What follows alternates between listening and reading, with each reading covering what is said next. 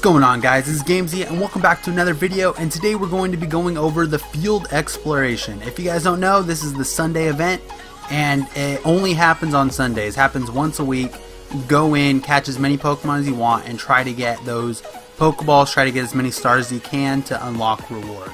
So we're going to be jumping right into it right here, and first thing you have to do is you have to set your team. I already had set my team prior to clicking record, but you always want to have a headbutt Pokemon on your squad.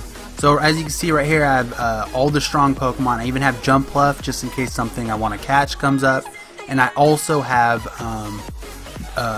Breloom, which has Headbutt. The reason why you want Headbutt is from, I don't know if this is 100% true, but from my personal experience, every time I've Headbutt the fruit trees along the path, I've gotten more grass shaking along while going through the event.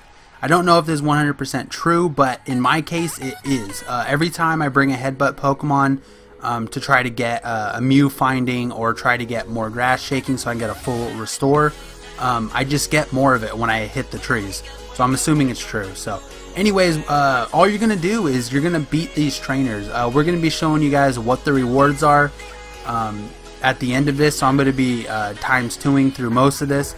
But we're also going to be showing you guys, I encountered Mew twice during this. I'm still like shocked over it. This is the best and worst video of my life. You guys will see why, but it's so crazy. I did not, once I saw the Mew is nearby, I tried to find it, but I just couldn't. So what ended up happening was I saw a Heracross and I ended up dying to it because my team was out of order. A lot of things went wrong in that scenario. And so then I ended up going back, healing up, walking all the way back to the grass. And on the way there, stuff happened. Anyways, I'm not going to spoil it for you guys, but we're going to be talking a little bit about my strategy going in with this. So the first 2 or 3 trainers, don't use your best Pokemon, guys. Just use like Breloom right here. Just use them for the first couple because there's no reason to use like a Zapdos with like Thunderbolt on these guys because you're going to kill it anyways, and certain amount of PP. You don't want to spend too many gems in this event. You don't want to have to go back, heal up, because it does cost 100 gems. So you don't you want to kind of strategize how much PP you use on certain Pokemon, and you don't want to use your best moves. So that's basically my strategy coming into this. Otherwise, you're just hitting every trainer in order to get those 3-star wins so you can get the rewards at the end.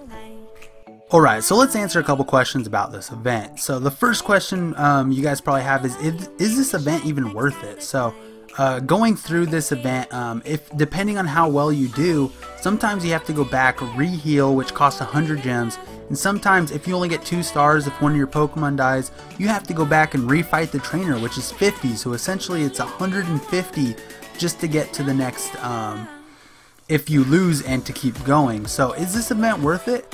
At the end I will be showing you guys the prizes, but to me it's not that worth it, guys.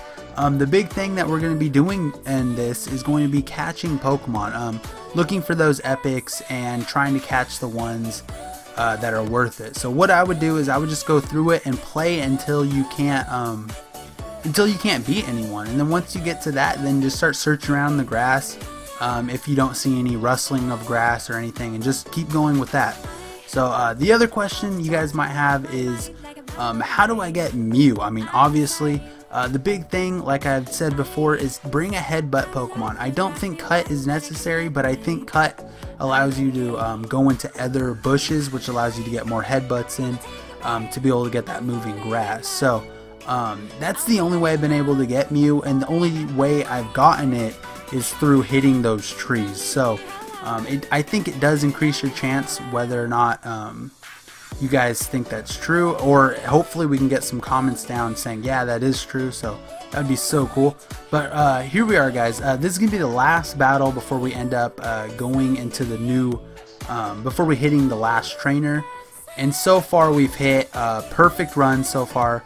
So we're looking to get that 33-star win in order to show you guys what all the rewards are. So I'm gonna headbutt this tree right here, And after, we're going to head to the last trainer in this area, and on our way to that last trainer we see this bush right here. So I'm going to go over it, and it's going to say Mew appeared in the grass cluster just now. It may not be far away. So what this means is it's going to be in this area. So I searched a long time for this.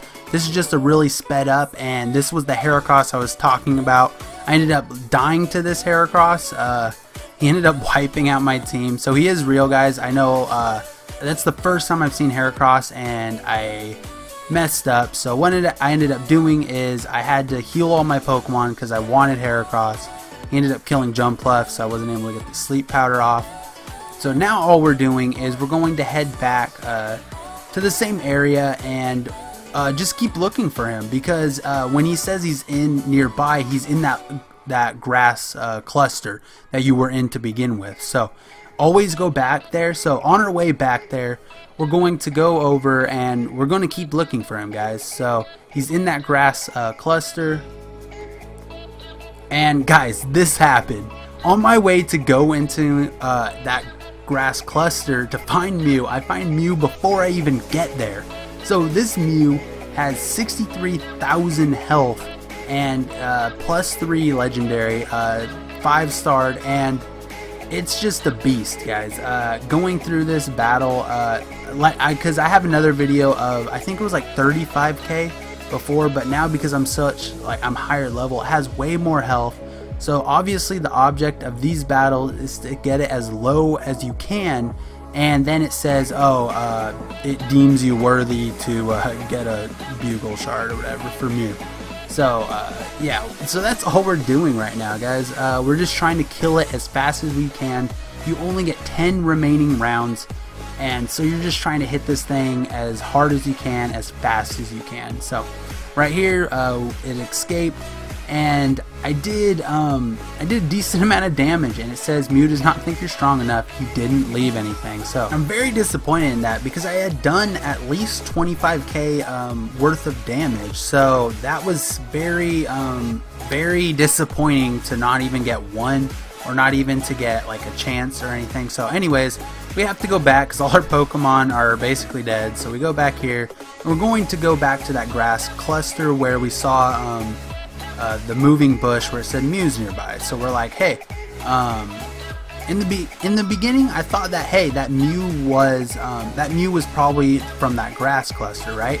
So what ended up happening here is I found this by mistake, guys. I was not looking for Mew because I had already looked for it so much that I thought that that was it.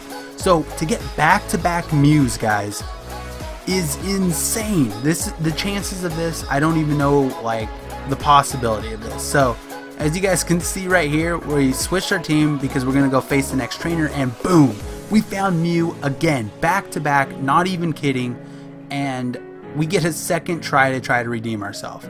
So this time we're like, okay, we're ready. We have Zapdos up. We're gonna be doing lots of damage, right? Unfortunately, dies after only 2 hits. So we're just, like I said, we're just trying to get it as low as we can so we can get another shot at trying to get this.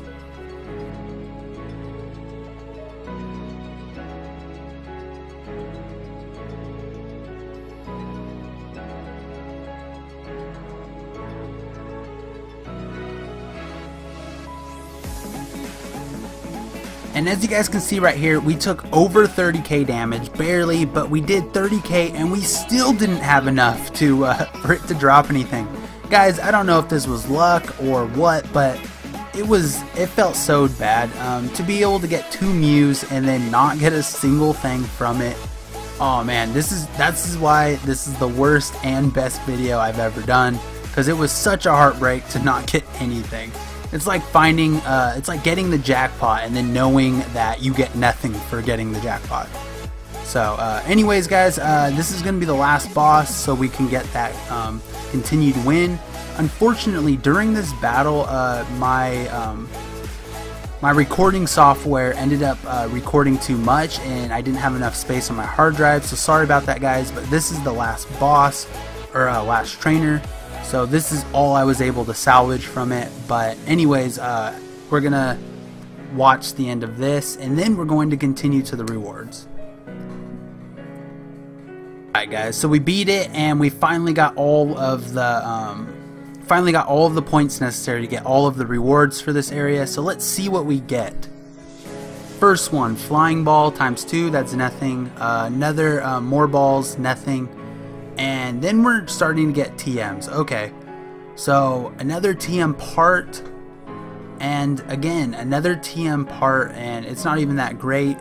But anyways, guys, so this event drops a lot of TMs. So as you guys saw right there, if you guys are looking for diamonds or master balls or something like that, this is not the event for you. It doesn't drop a lot of good rewards, in my opinion, because you can get those elsewhere. But anyways, guys, that's gonna be it for this video. Leave a like for this. I mean, I found 2 Mews and I just can't even believe it. I got nothing to show for it, but I was able to find it, and not a lot of people can say that.